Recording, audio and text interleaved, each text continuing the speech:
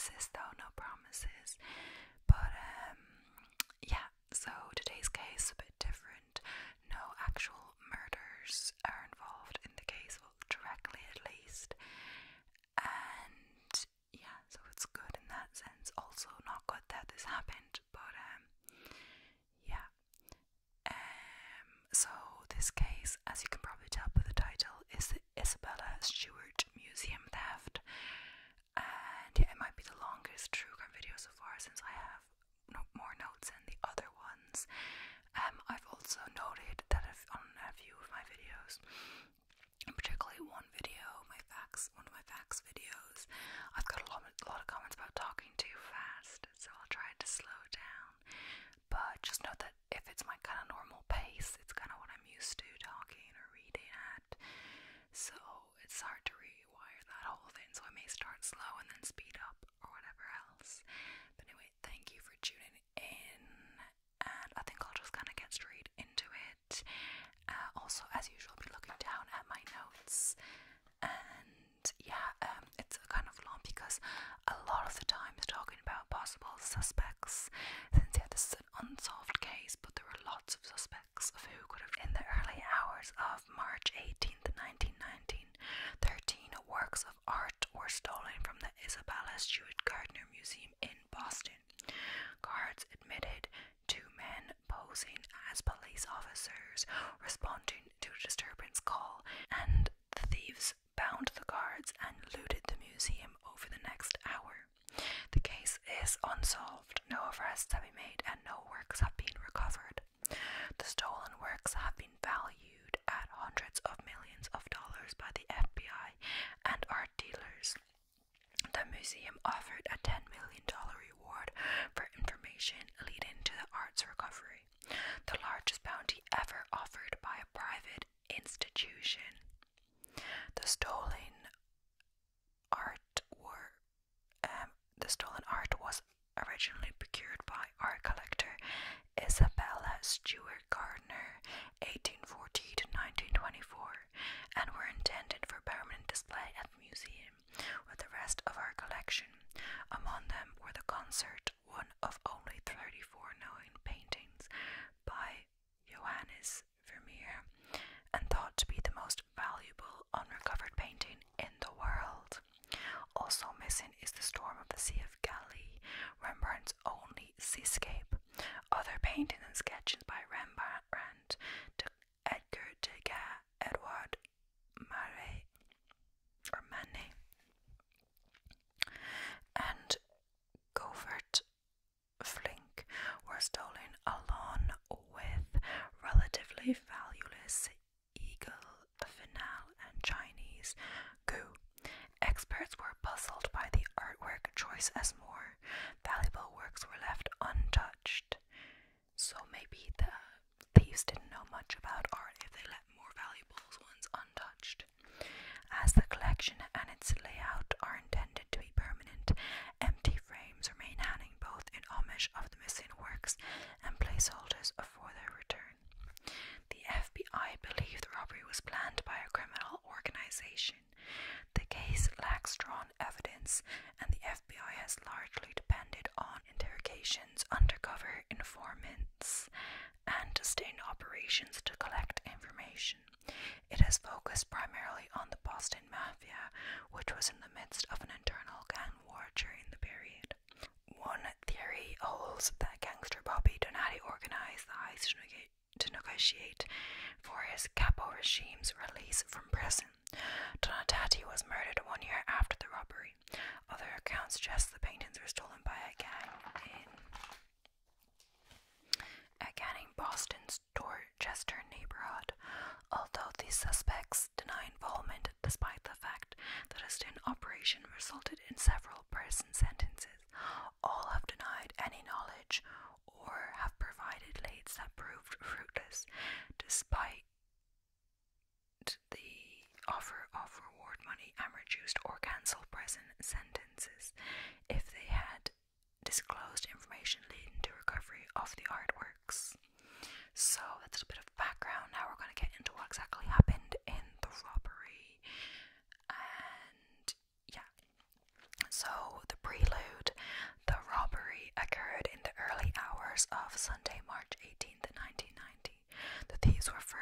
witnessed around 12:30 a.m.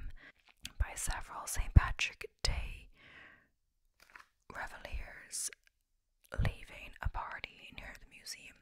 The two men were disguised as police officers and parked in a hatchback on Palace Road, about 100 feet or 30 meters on the side of the entrance.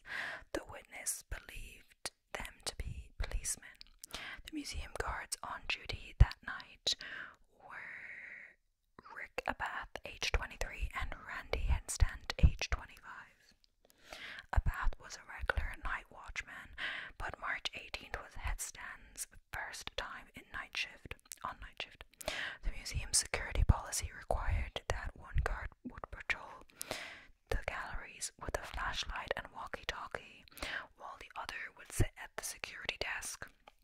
When Abath took the first patrol, fire alarms sounded in several rooms, but he could not locate any fire or smoke. He returned to the security room where the fire alarm control panel indicated smoke in multiple rooms. He assumed that some kind of malfunction had occurred and disabled the panel before returning to his patrol. Before completing his rounds, Abath stepped at the side entrance of the museum, briefly opening the side door and shutting it again without informing Headstand. Abath returned to the security desk around 1 a.m. and Headstand assumed patrol duties. At 1:20 a.m., the thieves drove to the side entrance, parked, and walked to the side door. They ran the buzzer, which connected them to Abath through an intercom. They explained they were police investigating a disturbance, and they must be admitted. Abath could see them on the closed-circuit television, wearing what appeared to be police uniforms.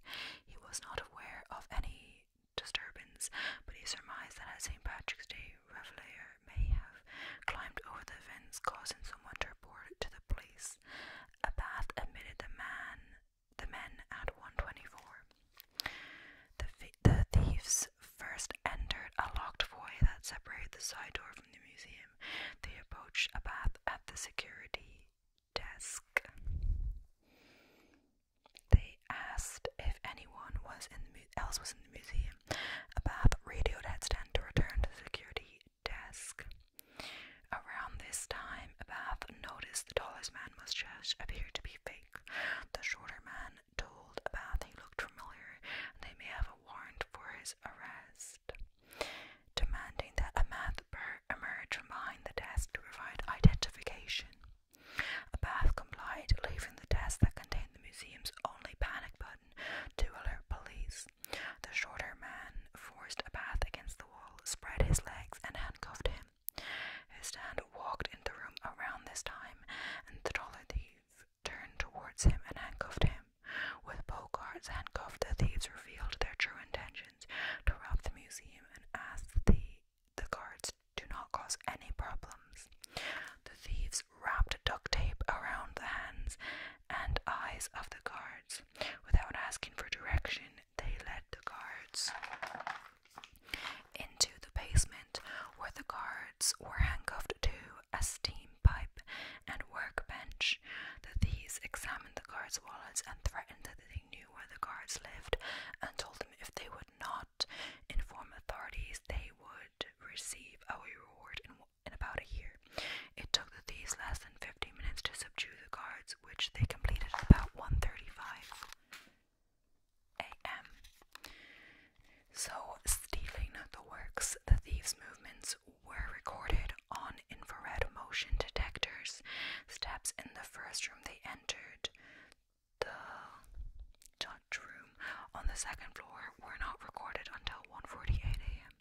This was 13 minutes after they had finished subduing the guards, perhaps waiting to ensure the police had not been alerted. As the thieves approached the paintings in the Dutch room, a sensor sounded that was intended to alert when patrons moved too close to the artworks, and the thieves smashed the device. They removed the storm on the Sea of Galley and a lady and gentleman in black from the wall and threw them on the marble floor, shattering their glass frames. Using a blade, they cut out the canvases out of their stretchers. They also removed a large Rembrandt self-portrait oil painting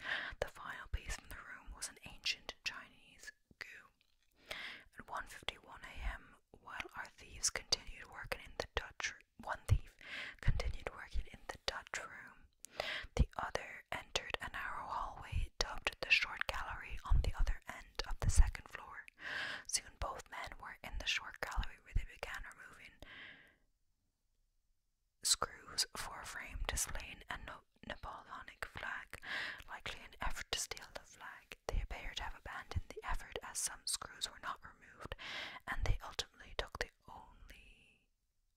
only the exposed eagle finale atop the flagpole.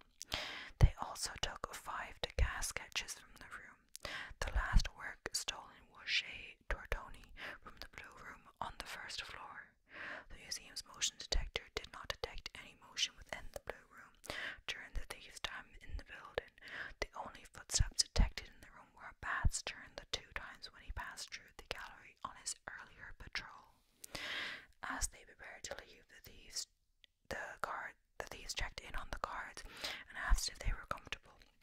The thieves then moved to the security director's office, where they took the video cassettes that contained evidence of the entrance from the closed circuit cameras, as well as the data printouts and motion detecting equipment. The movement data was also detected on a hard drive which remained untouched.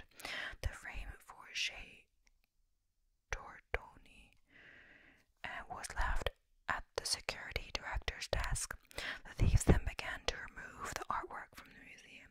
The side entrance door were opened at 2:40 a.m. and again for the last time at 2:45 a.m. The robbery lasted 81 minutes. The next guard shift arrived later in the morning and realized something was amiss. When they could not establish contact with anyone inside for admittance, they called the security director, who entered the building with his keys and found nobody at the watch desk before calling the police. The police searched the building and found the guards still bound in the basement. So a little about the stolen artworks. 13 works were stolen. In 1990, the FBI estimated the value of the theft at $200 million and raised the estimate to $500 million by 2000. It is considered the highest value museum robbery in history. So now it's gonna all be about the early the suspects who possibly could have done it, and there are a lot. So early leads and people of interest. The FBI took immediate control of the case in the grounds that the artwork could likely cross state lines. Investigators have called the case unique for its lack of strong physical evidence. It is unknown if the thieves left DNA evidence. Although fingerprints and footprints were found at the scene, it could not be concluded whether they were from the thieves or museum employees. The guards and witnesses in the street described one thief about 5'9", 1.75 meters to 5'10", 1.78 meters in his late 30s with medium build, and the other one as 6 feet and 1.8 meters to 6'1", 1.85 meters in his early 30s with heavier build. So the first possible suspect was Rick Abath, who was actually one of the security guards on patrol. Because of his suspicious behavior on the night of the theft. While on patrol, Abath briefly opened and closed a side door, a move that some believe could have been a signal to the thieves parked outside. Abath told authorities that he opened and closed doors routinely to ensure they were locked. One of Abath's colleagues told journalists that if Abath had opened the door as routinely as he maintains, supervisors would have noticed him doing so from their computer printouts and stopped the behavior. Suspicion has surrounded the museum's motion detector, which did not detect any movement in the Blue Room, which housed Chez Tortoni. During the 81 minutes the thieves were in the museum, the only footsteps in the room that night were Abath's during his security patrol. A security consultant reviewed the motion detector equipment several weeks after the theft and determined they were operating correctly. Abath maintains his innocence, and the FBI agent overseeing the case in its early years concluded the guards were too incompetent and foolish to have committed the crime. So then Whitney Bulger was one of the most powerful crime bosses in Boston during the era, heading the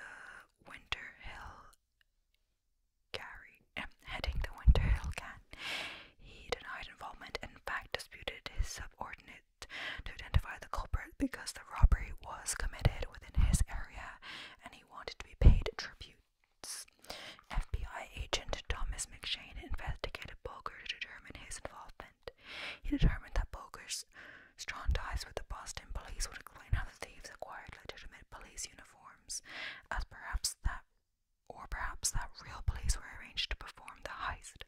Boger also had ties to the Irish Republican Army, IRA. McShane identified the act of tripping the fire alarm before the heist as a calling card. If the IRA and its rival Ulster Volunteer Force, UVF, both organizations had agents in Boston at the time, and both had previously demonstrated the capability to organize art heist. McShane's investigation of Boger and the IRA did not produce any evidence to tie them to the theft. Okay. So then in 1994, there was a letter sent to the museum. So in 1994, museum director Anne Hawley received an anonymous letter from someone who claimed to be attempting to negotiate a return of the artwork. The writer explained they were a third-party negotiator and did not know the identity of the thieves. They explained that the artwork was stolen to reduce a prison sentence, but as the opportunity has passed, there was no longer a motive to keep the artwork, and they wanted to negotiate a return. The writer explained the artwork was being held in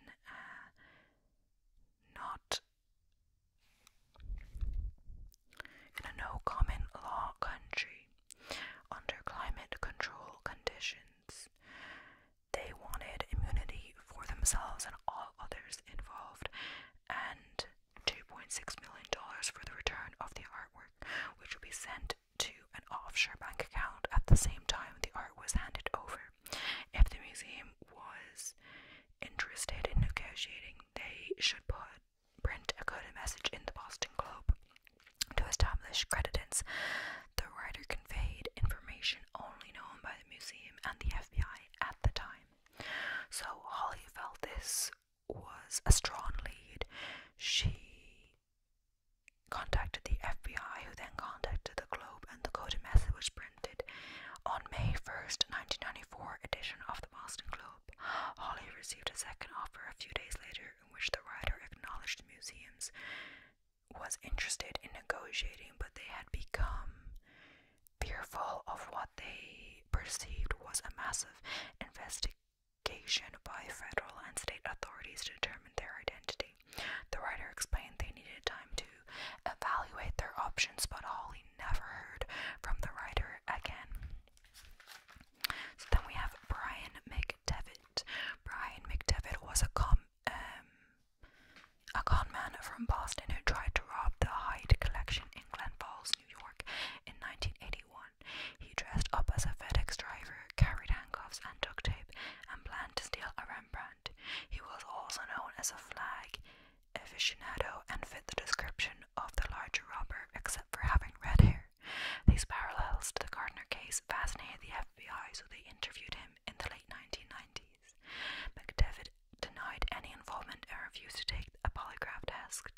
The FBI ran his fingerprints and did not match any of those at the crime scene. McDevitt later moved to California and conned his way into television and film writing. He died in 2004. So the investigation of the Boston Mafia was quite a long one. So multiple people they investigated in this. So the Merlin No gang. The FBI announced significant progress in their investigation in March 2013. They reported with a high degree of confidence they identified the thieves, which they believed were members of a criminal organization based in the Mid-Atlantic and New England. They also felt with the same confidence that the artwork was transported to Connecticut and Philadelphia in the years following the theft, with an attempted sale in Philadelphia in 2002. The knowledge of what happened after is limited, and they requested the public's help to locate and return the artwork. In 2015, the FBI stated both thieves were deceased, though the FBI did not publicly identify any individuals.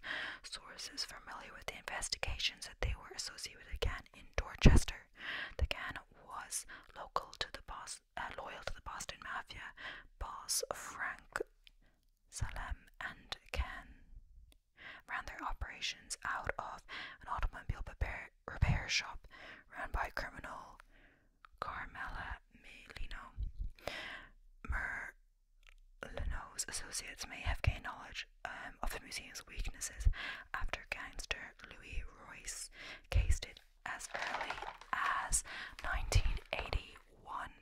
He devised plans with an associate to light up smoke bombs and rush the galleries amidst the confusion. In 1982, when undercover FBI agents were investigating Royce and his associates for an unrelated art theft, they learned of their interest in robbing the Gardner Museum and warned the museum of the gang's plan. Royce was in prison at the time of the robbery. Royce shared his plan with others and believes associate Stephen Rossetti may have ordered the robbery or shared it with someone else. So then Robert Carenta and Robert Gentilla, I could be saying this wrong, I could be saying any of the names wrong. Among those associated with the Merlino gang were Robert Caretta and Manchester, Connecticut gangster Robert Gentilla. Carenta died from cancer in 2004, but his widow, Ellen, told the FBI in 2010 that her husband has previously owned some paintings. She claimed that when her husband got sick with cancer in the early 2000s, he gave the paintings to Gentilla for safekeeping. Gentilla denied the accusations, claiming he was never giving them and knew nothing of their whereabouts. Federal authorities indicated Gentilla on drug charges in 2012, likely in an attempt to pressure Gentilla for information about the Gardner works. He submitted to a polygraph test which indicated he was lying when he denied any knowledge of the theft or location of the artwork. Gentilla maintained he was telling the truth and demanded a retest. During the retest, he said Elaine had once shown him the missing Rembrandt self-portrait, to which the polygraph indicated he was telling the truth. A few days later, the FBI stormed Gentilla's house in Manchester with a search warrant. The FBI found a secret ditch beneath a false floor in the background shed, but found it empty. Gentilla's son explained that the ditch flooded a few years ago, and his father was upset about whatever was stored in there. In the basement, they found a copy of the Boston Herald from March 1990, reporting the theft along with a piece of paper indicating what each piece might sell for on the black market. Beyond this, no conclusive evidence was found to indicate he ever had the paintings. David Turner was another associate of Merlino. The FBI began investigating him in 1992 when a source told him Turner had access to the paintings. Merlino was arrested that same year for cocaine trafficking and told authorities he could return the paintings for a reduced prison sentence. He asked Turner to track down the paintings. Turner failed to, though he heard they were in a church in South Boston. Another associate arrested in the drug sting told authorities about Turner's involvement in several break-ins, but never mentioned the Gardner heist. Despite his claims of innocence, the FBI believes he may have been one of the thieves. Evidence indicates that he went to Florida to pick up a cocaine order just days before the heist, and credit card records suggest he remained there through the night of the robbery, but some investigators believe this may have been Turner's attempt at creating an alibi. The FBI thinks the other thief was his friend and Merlino associate George Reisfelder. He died in July 1991. No clues were found in his apartment or the homes of friends and relatives, but his siblings did reveal a painting similar to Shea Tortini in his bedroom. In 1999, the FBI arrested Turner, Merlino, and Rosati and others in a sting operation. The day they planned to rob a Loomis Fargo vault. When the FBI brought Turner in for questioning, they told him they had information that he had participated in the Gardner robbery, and if he returned the paintings, they would let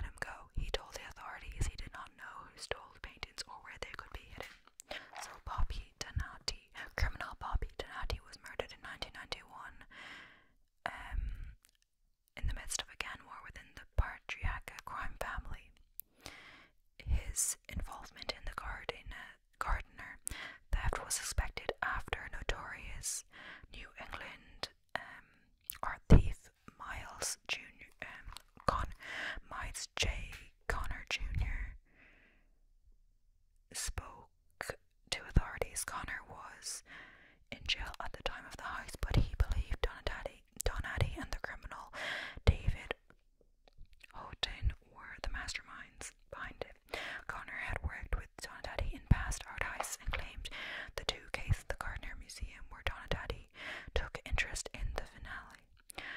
Connor also claimed that Houghton visited him in jail after the heist and said he and Donati organized it and were going to use the paintings to get him out of jail. Even though Donati and Houghton did not fit in the witness descriptions, Connor suggests they probably hired lower-level gangsters to carry out the robbery. Connor told investigators he could assist in returning the Gardner works in exchange for the museum's posted reward and his freedom.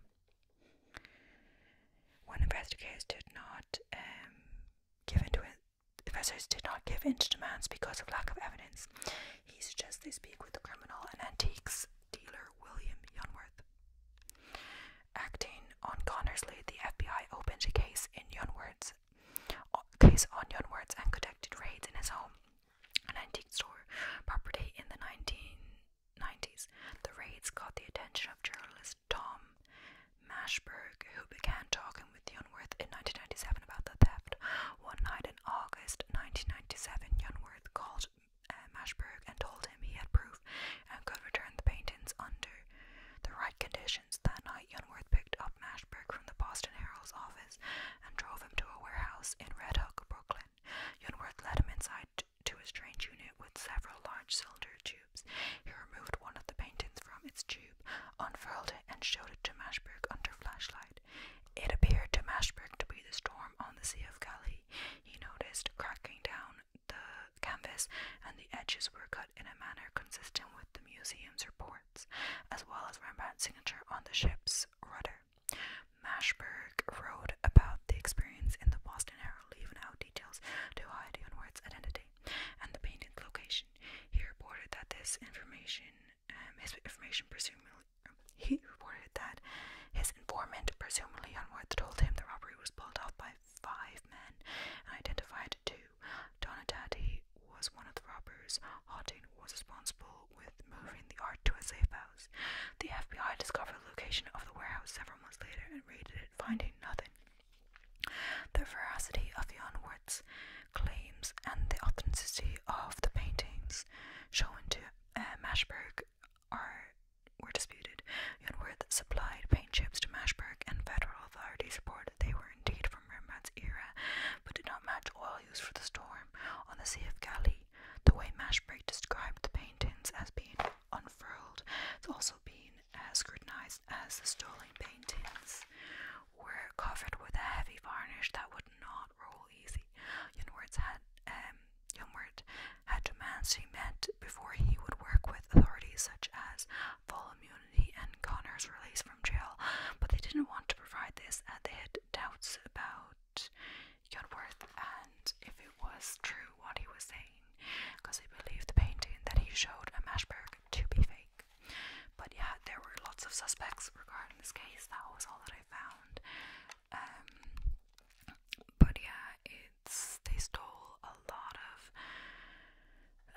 they stole like 13 famous artworks from the museum, and they were never recovered.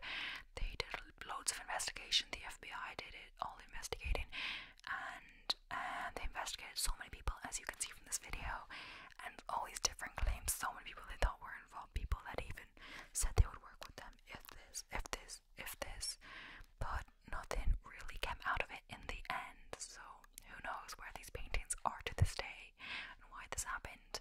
But yeah, it's interesting. I was interested to do a case that wasn't just murder or kidnapping or something a bit, I don't know, not lighter, but different. And yeah, thank you. This is the end of the video. Thank you so much for watching, and yeah, please don't forget to like, comment, and subscribe. And if you enjoyed, let me know of any other case you want me to do. Someone did leave a comment on another video, and I will start to research that now if I find it interesting.